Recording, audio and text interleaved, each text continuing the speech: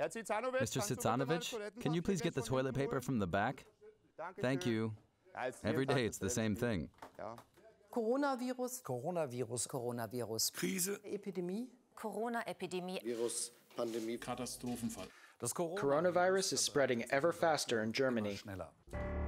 With the virus comes the fear. News reports and images like these are unsettling. Restrictions on movement, shuttered stores. What effect is it having on us? Sorry, but everybody needs toilet paper. You're all buying multiple packs. The health system, put to the test. A suspected corona case? Families struggling to balance childcare and working from home. I'm wiped out. Not far from the seat of the German government, life has been turned upside down.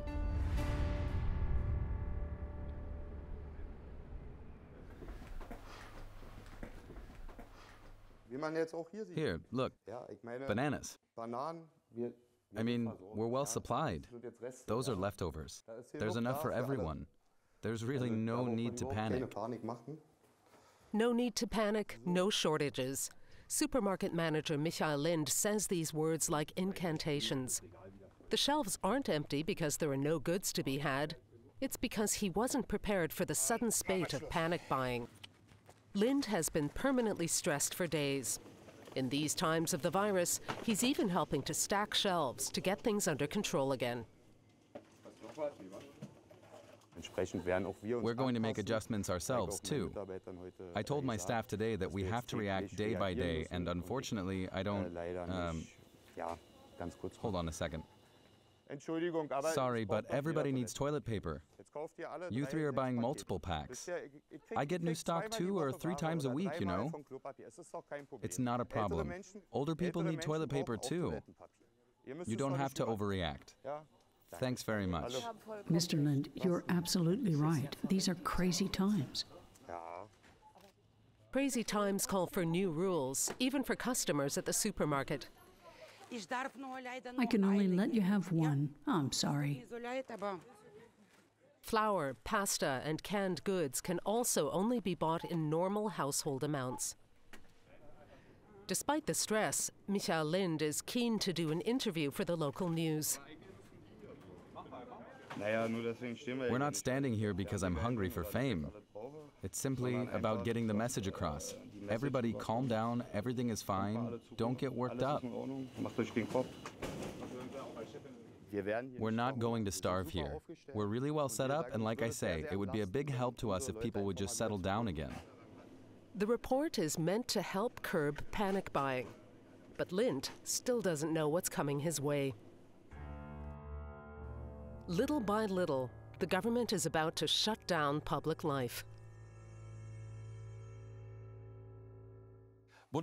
State and federal governments are putting further drastic restrictions on public life. These are measures our country has never seen before. We're in an emergency situation, a crisis scenario. There will be restrictions. Every family will feel the effects. From today, schools and kindergartens across Germany are closed.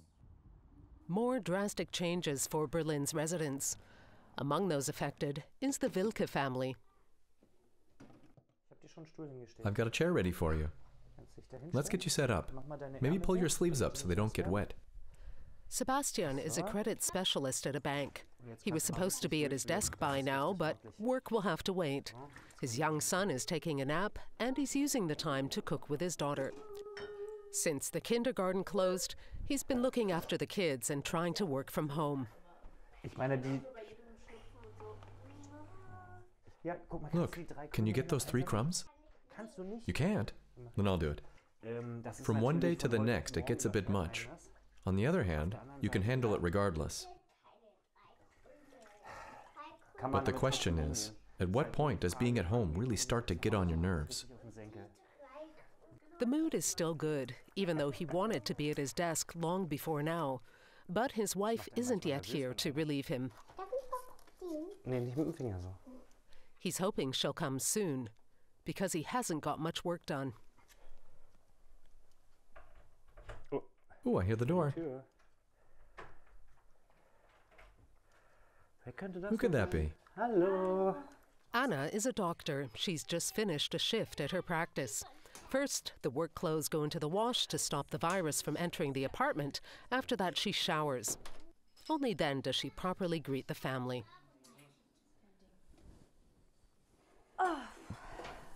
I'm wiped out. There's so much going through your head at once. And then you rush back because you never quite know. He has to start work quickly, and I never know what's waiting for me here.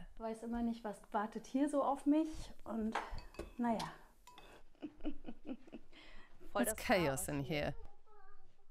For now, everything is left as it is. The children want to play, and Dad can finally get to work. Go, earn some money. Sebastian hopes he'll be able to get some things out of the way before dinner. If not, he'll have to go back to work once the children are in bed, if he has any energy by then. Anna is still dealing with work emails. Somehow I have 25,000 messages right now, so I'm trying to read a little while we play. They're holding things together for now, but the family needs a break from our filming. Meanwhile, outside, everything seems normal. People are enjoying the sun. There's still no sign of social distancing. At the same time, measures to combat the corona pandemic are picking up speed. Shops are threatened with closure. And for florist Dirk Weyer, that would threaten his livelihood.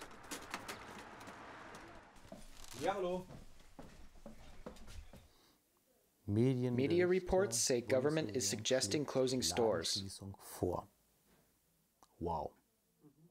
His business partner and team have also heard about it. They want to know what's going to happen. Any news about reduced hours compensation? Yes, it has to be applied for. Here it says it can be applied for at the end of the month, and employees can even be reduced to 0. Then you get 65% refunded. But only if you're forced to close, right? But Dirk Weyer still doesn't know if and when the closures will take effect and whether flower shops are included. His mother is worried. There's never been anything like this.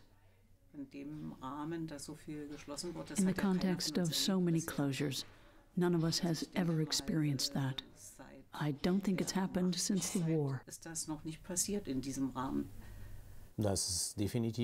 It's definitely an existential threat. That's clear. The main thing is to take immediate action to maintain liquidity. My people have to be paid. Rents and other costs have to be covered. A perilous situation, but right now, Dirk Weyer has flowers to sell.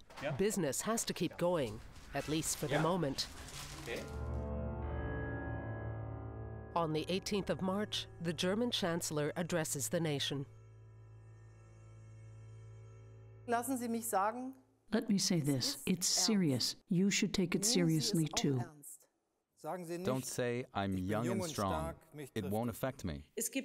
There's no need to stockpile groceries. In Germany, more and more grocery stores are equipping themselves to protect customers and staff from the coronavirus. The next day, we're back at the supermarket. It's been 2 days since we last filmed here. All staff to the break room, please. A team meeting. Manager Michael Lind reacts to the developments. We're going to get used to not being so close together. No, really. We're going to learn different habits. We don't do that anymore, Mrs. Kraus. Keep a distance. Here too. At least a little bit. I feel a responsibility to somehow do something, to try to protect you somehow. Keep a distance, and not just from the customers. There should also be masks. Of course, now there's another problem. Yesterday I spent 3 hours trying to order masks. You can't get them. And if you can, then you get a packet like this for 49 euros. How long is that supposed to last? If necessary, the employees are to wear scarves over their mouths. Lind also voices support for the rules recommended by virologists and politicians. Also, I really ask you to avoid private social contact. These huge congregations of people will have consequences. It's a disaster. These are some big changes for your colleagues. Yes, for everyone. For me too.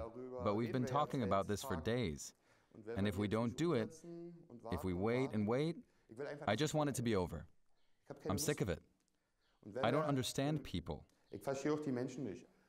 I can't comprehend how somebody can be so selfish to just enjoy the springtime outside while we're here sweating over this and going to bed with stomach ulcers. So we all need to finally wake up a bit. I have to take a drink. A few days after Chancellor Merkel's speech, people are keeping their distance in public. But there's little chance of that in the Wilke family's apartment. Sebastian is supposed to be preparing for an important telephone conference. So.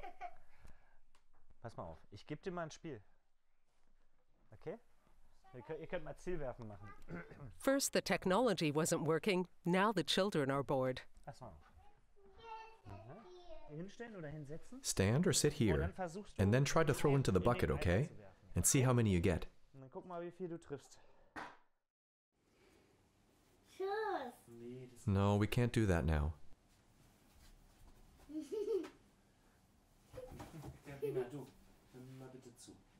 Hey, please listen to me. I have to do some work. I'm sorry, but that's the way it is.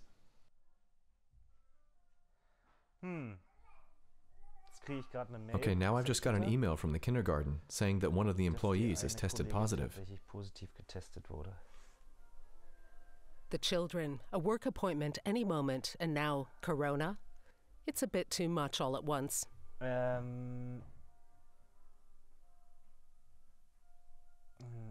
have to read the rest of this quickly. I only read the first sentence. The message has consequences that the children are blissfully unaware of. Nothing's certain right now. But he can't deal with it right now. The telephone conference has already started. Luckily, his wife Anna comes home from work soon afterwards. I built something. We have cheese noodles. Beautiful. 6 hours work at the medical practice and kids with cabin fever. But one topic rises above everything else. Have you read the email? You mean the one from Heide? I haven't read it. I just saw the subject line. Yeah. Do you know anything more? Have you had any thoughts about it? Suddenly, it's clear the virus has come very close to the family. The question is, how close? Were the children infected or not? Because if they were, then we'd have it too, guaranteed. Definitely, yes. That would mean Anna couldn't keep working as a doctor, even though she's urgently needed right now. She plans to get tested the next day.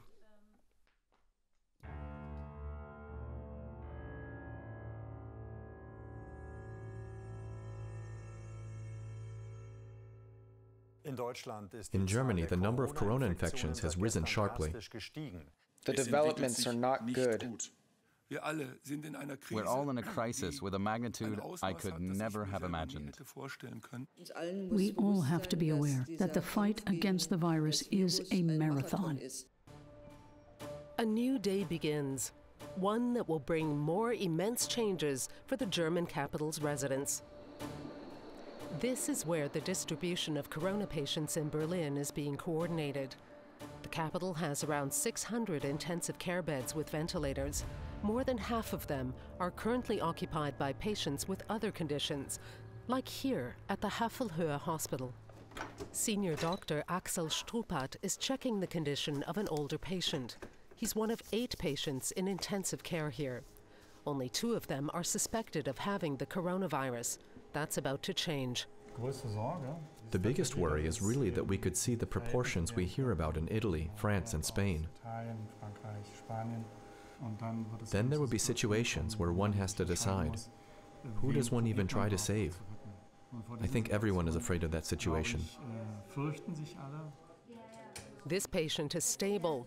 Now it's time to focus on preparing for corona patients. Axel Struppert has to make sure that everyone on his team knows the procedures. We now have to change that in our emergency management plan. Everyone has to be on the same page when corona patients are brought in. So far, they've only seen one confirmed case. While Struppert updates the emergency management plan, a call suddenly comes through from another station. Okay, and there's suspicion of corona or what? He suspects that?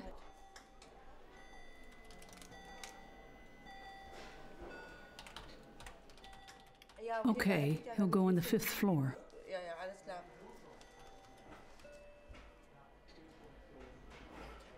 Does it make sense if we come down with one of our beds? You can't... Okay, it doesn't matter. Or does it? I don't know. The procedures have been talked through, but they're not yet routine.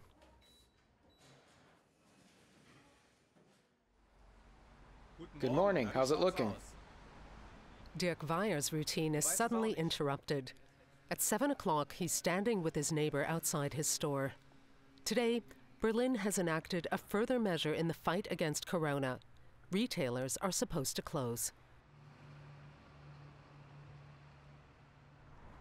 Despite everything, the question is, when will it take effect? When do I have to close? After it's been pronounced?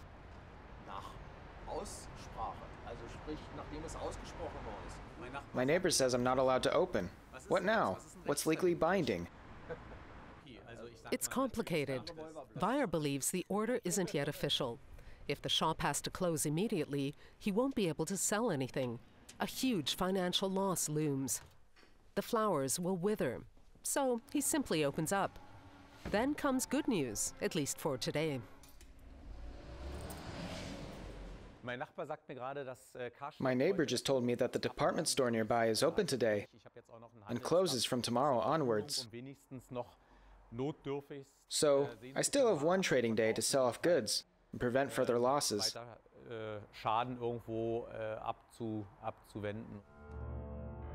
A week has gone by since we began filming. A curfew is still a possibility. State and federal governments have agreed to wide-ranging measures to curb the spread of coronavirus. We will strictly enforce these measures and severely penalize infringements. Police say many people stayed home this weekend or practiced social distancing while shopping. But the number of infections continues to rise. A soundtrack for the crisis. The normally lively streets feel empty even during the day. Many stay home, including the Wilke family. One of the children's teachers has tested positive for coronavirus, so the kids have to be quarantined. Are you helping with the chores? From now on, the family take over filming duties themselves. The mother, Anna, a doctor, is urgently needed at work. She's organized to be tested. She explains the situation to her children. They said that one of the teachers was sick, and now all the kids who were at the kindergarten up until the 13th, the week before last, have to stay at home for 2 weeks. That includes you. That means you've already finished the first week. Now it's just until this Friday, okay? So just until Friday, we're not allowed to go out. We have to see if you get sick. And parents can decide for themselves. I know it's hard, huh? So they stay in the apartment. They're not even allowed into their courtyard. Running around has to happen indoors.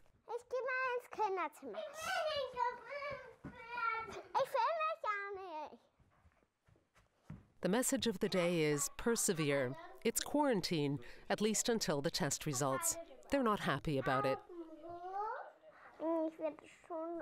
I'd like it better if we were outside.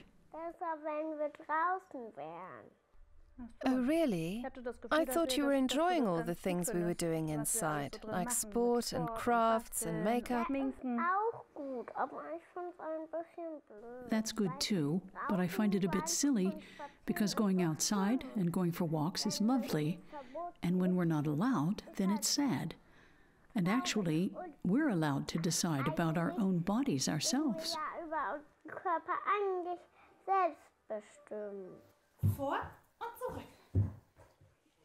They try to maintain some kind of normality so they don't get cabin fever. Those who are allowed outside abide by the new social distancing rules. The number of infections keeps rising. And that's something Senior Dr. Axel Strupat is well aware of. A patient with a suspected coronavirus infection is about to arrive. After the gown, the doctor needs a hood, gloves, mask, and safety glasses. That's the policy. In this particular case, it's a patient with a suspected infection. So he's being taken to the secure room with a double door. The point is, above all, to protect ourselves, so that we potentially don't get infected. So far, there's only been one confirmed case here. That means there's no routine yet.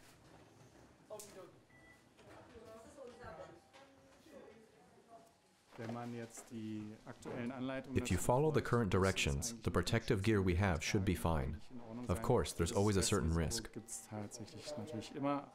The patient has serious underlying health conditions. His lung function is strongly impaired. Are you getting enough air? He's already out of it. They want to save the patient, but still have to comply with strict regulations. Does everyone have a mask on? Even though time is of the essence, the procedures have to be followed. So Axel Strupat has to briefly leave the room.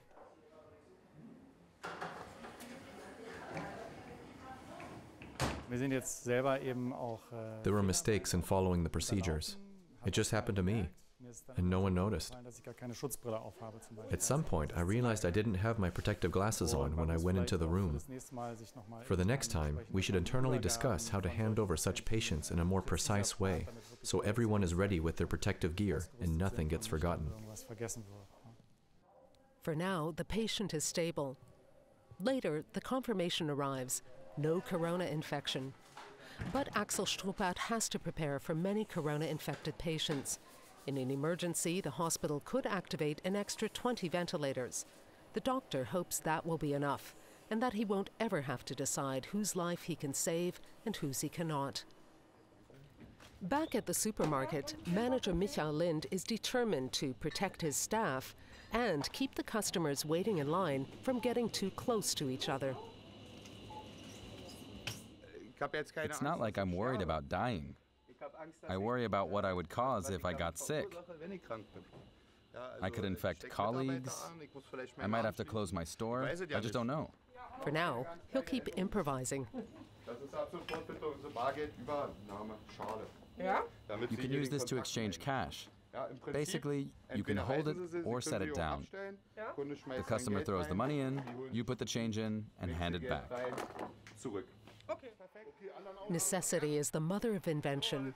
Lind wants to protect his staff as best as he can. For every register, he's devised a sneeze guard. He tried to source plexiglass from a hardware store without success, but clothes racks and cling wrap should do the job. So that's 88 euros and 4 cents.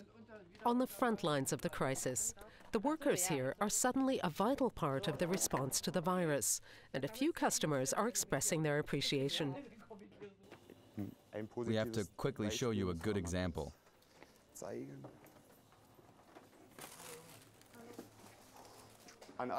To everyone who works here, thank you that the shop is open, that you're holding fast through the craziness, and for your patience and your courage. Stay healthy and happy. From your neighbors. That really tugs at the heart. Beautiful. Florist Dirk Weyer is also doing okay. He has to close his store and figure out what to do with his new shipment of fresh flowers.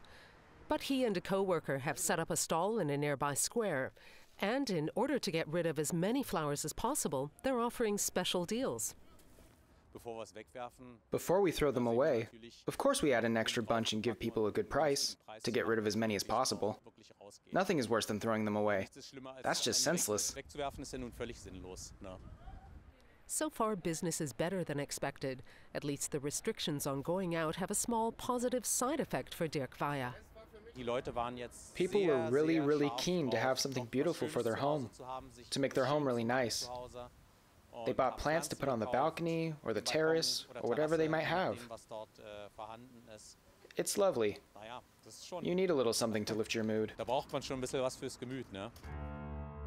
It's the end of day 4 of the ban on close social contact.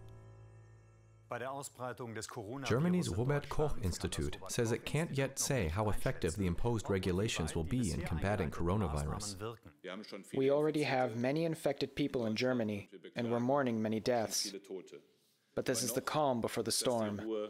The Minister of Agriculture has again called on people not to panic buy because of the crisis. Back in the supermarket with manager Michael Lind. He's been open for half an hour already. Today there's no sign of the kind of panic buying of recent days. It's because we're not letting so many in. Lind has had to resort to exceptional measures. He's hired security. Now only 20 customers can be in the store at one time. So Lind can now focus on other things. For instance, together with other traders, 20,000 euros have been collected for a local food bank. This will help provide groceries to those in need during the pandemic. He wants to be there when it's handed over. It's like a ghost town. Look up there at the train. Empty. I must say that looks really positive. I was upset a few days ago. Now I have to say I get the impression the message is getting through to people. Some other traders convinced Lind to take part. The truck with the groceries is about to arrive. Ah, that truck. Yes, this is looking good. Here we go. Look, I'm smiling again.